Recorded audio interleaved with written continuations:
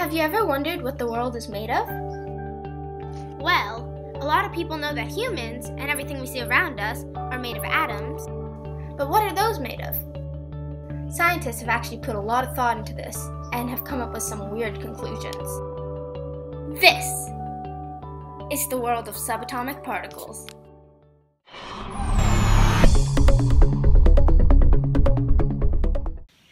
Subatomic particles are any particle smaller than an atom, and there are a lot of subatomic particles. The particles are divided up into two different categories, elementary and composite. Elementary particles are the particles that make up everything in the universe. These tiny particles are indivisible, meaning that they are not made up of any smaller particles. At least, scientists do not know what they are made up of. Composite particles are the larger subatomic particles. They are the particles made from the elementary particles. Scientists have come up with a theory that they call the Standard Model, and it encompasses 3 of the 4 forces of nature and all elementary particles, of which there are 25. This is a theory for pretty much everything in the universe, except for that one missing force, which is gravity. This is the equation for everything. Using this equation, you could calculate anything that doesn't involve gravity, which is the missing force in the Standard Model. The Standard Model is also represented as this, the 25 elementary particles. These particles are also divided into 2 categories as well, the fermions and the bosons. These are the fermions. Fermions are the particles that make up all of matter, while the bosons are the force-carrying particles, or the particles that intermediate the forces throughout the universe. This isn't the only difference between fermions and bosons, but other differences will be explained in other videos. The fermions can be divided up even farther into quarks and leptons. There are 6 types of quarks: the up quark, the down quark, the charm quark, the strange quark, the top quark, and the bottom quark. These are the particles that make up the composition of the composite particles. Take this piece of grass, for example. If you were to look at it through a microscope, you would see that it is made of cells, and the cells are made of atoms, and the atoms are made of protons and neutrons, and the protons and neutrons are made of 3 quarks. The quarks combine together in lots of different ways to make lots of different particles. There are 6 types of leptons: electrons, muons, taus, electron neutrinos, muon neutrinos, and tau neutrinos. Leptons are any elementary particle that interacts with the weak force. The first lepton to be discovered, and perhaps the most well-known lepton, is the electron. This particle can be found orbiting the atomic nucleuses of our atoms. The latest leptons to be discovered are the neutrinos. Neutrinos are particles that interact with only 2 forces, gravity and the weak nuclear force. Neutrinos are nicknamed the ghost particles because it took scientists over 40 years to find them, since they interact so weakly with other particles. Neutrinos are formed through nuclear fusion, and the largest reactor around is the sun.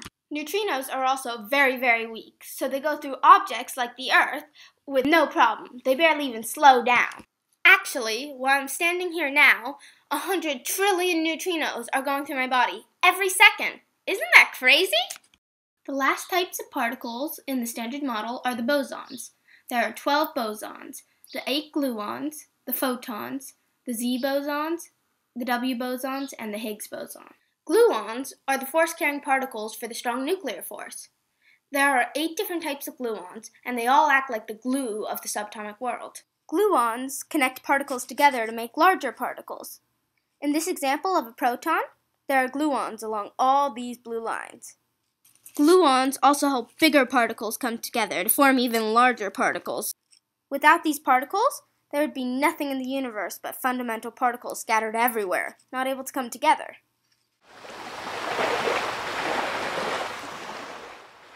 Photons are the force-carrying particles for the electromagnetic force. They are also the transmitters of light. Any object that emits light emits protons, from the most distant stars to the computer that you are watching this on. When the sun emits light, it emits photons, and these photons travel at the speed of light towards Earth. This is how we see the light from the sun. The sun emits neutrinos along with photons every second. The sun actually emits around 50 quintillion photons in a second. That's a 5 with 19 zeros behind it. The W and Z bosons are the force-carrying particles for the weak nuclear force.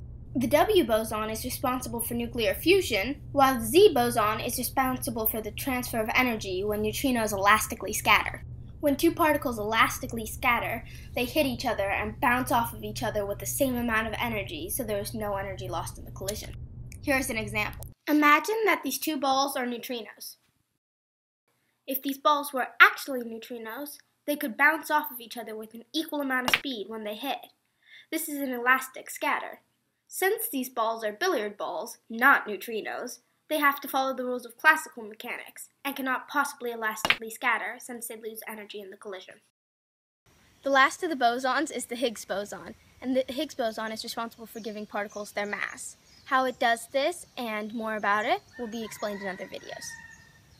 The Higgs boson is the latest discovery in particle physics and was discovered on July 4th, 2012 at the Large Hadron Collider.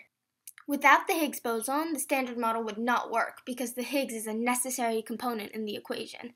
All of these H's I circled represent the Higgs particle. The missing force from the Standard Model is gravity, and the hypothetical particle for gravity is the graviton. If scientists find the graviton, that would mean that the Standard Model was complete and it was the theory for everything in the universe.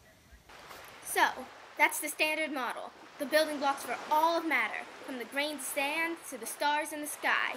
It's kind of crazy to imagine that things so small can make up our entire universe. This was just an introduction into the world of subatomic particles, where classical mechanics does not even apply, and reality seems a lot more like sci-fi.